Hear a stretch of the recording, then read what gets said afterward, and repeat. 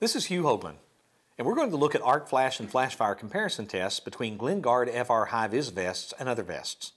Little consideration is given to Hi-Vis vests, but when arc flash or flash fire occurs, it's your first layer of protection.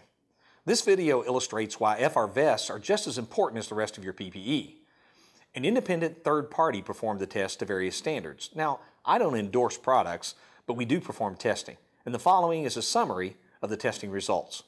In this first arc flash test, you'll see a GlenGuard FR Hi-Vis vest on the right compared to a treated polyester vest which claims to be FR on the left.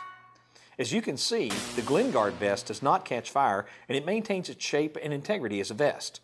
GlenGuard does not melt and drip like the vest that claims to be FR.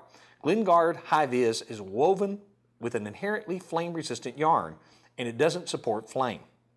In this second arc flash test, you'll see a GlenGuard FR Hi-Vis vest on the right compared to a standard non-FR polyester vest on the left.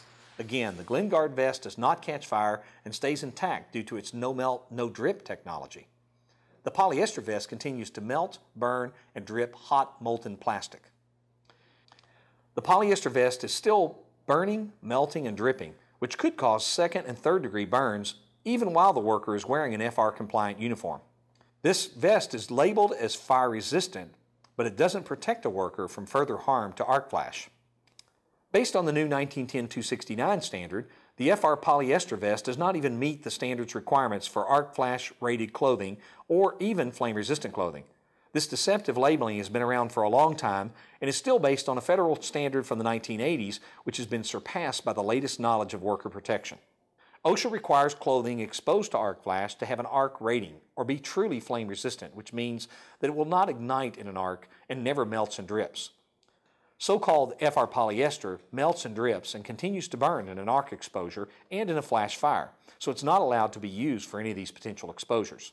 These vests are very lightweight and the molten polyester actually becomes airborne, and there are examples of it flying onto workers' bodies that are uncovered by arc-rated garments like the face, and melting into the garment causing burns. The same issue occurs here. Molten polyester flies onto the mannequin's face and melts into the flash fire rated garment. It really is a hazard. In the following flash fire tests, you'll see GlenGuard FR Hi-Vis and FR Hi-Vis anti-stat vests subjected to 3 seconds of flames, simulating a flash fire occurrence. GlenGuard FR Hi-Vis and FR Hi-Vis anti-stat vests meet OSHA 1910-269, NFPA 70E, and they surpass government FR safety standards. When it comes to your vest, GlenGuard Hi-Vis offers unrivaled arc flash and flash fire protection.